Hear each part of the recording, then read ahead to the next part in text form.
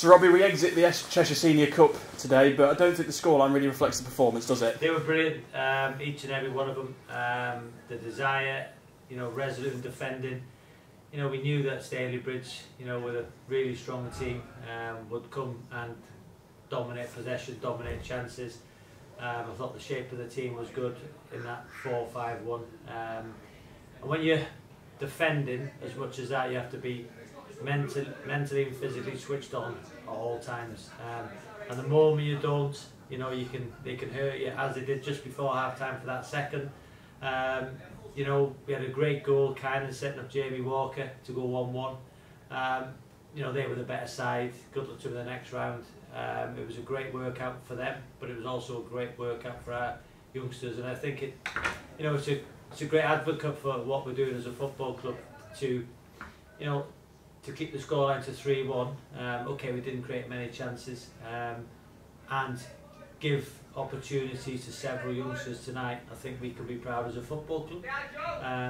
The academy showing there's a pathway, the BTEC, one of the biggest in the country, also, and our international students performing like they did. So I'm proud of that performance. It's a great performance, but Stalybridge, they were the better side and thoroughly deserved to go through.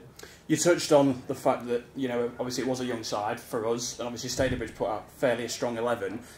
Just how much does that show the credit that goes to the BTEC and the international staff that have developed this pathway?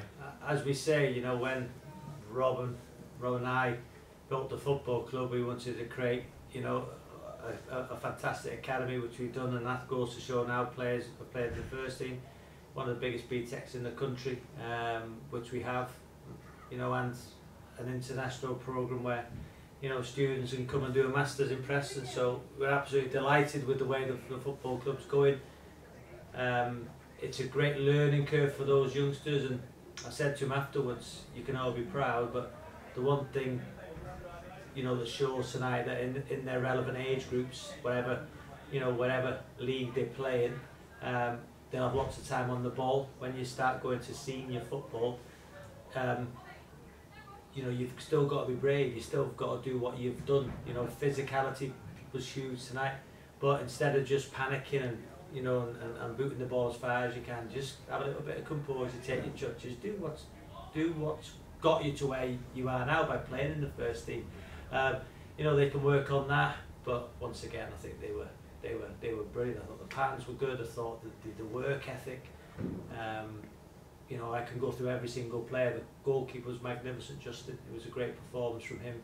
But I can go through each and every one of them and say, listen, it was brilliant. There'll be some tired lads, going to university or to college tomorrow. I think the average age of the team was 17 and a half, 18. So again, it's a wonderful night for the football club. The result was inevitable, really, with how strong they were. But it just goes to show that people talk about non-league football. There's some very, very good players, exceptional players at non-league levels. There are some very good players, and I'm sure that John Mackin will do well with them. But yeah, it's a wonderful night showcasing the multiple platforms we can give our players.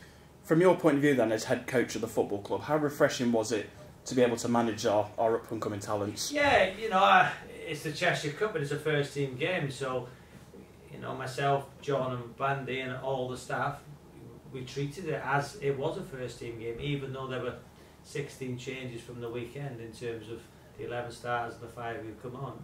We give the competition the respect, because we wanted to go through this. We knew it was going to be difficult. People might say, well, you've made 16 changes, of course, but again, from the staff perspective, it was the first team staff, and rightly so.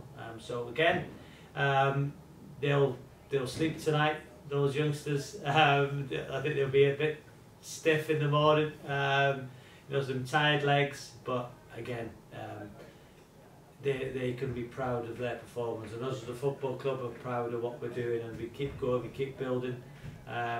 We've got a big one on Saturday now, Morpeth, with another win to now up to 6th, 3rd in the form guide.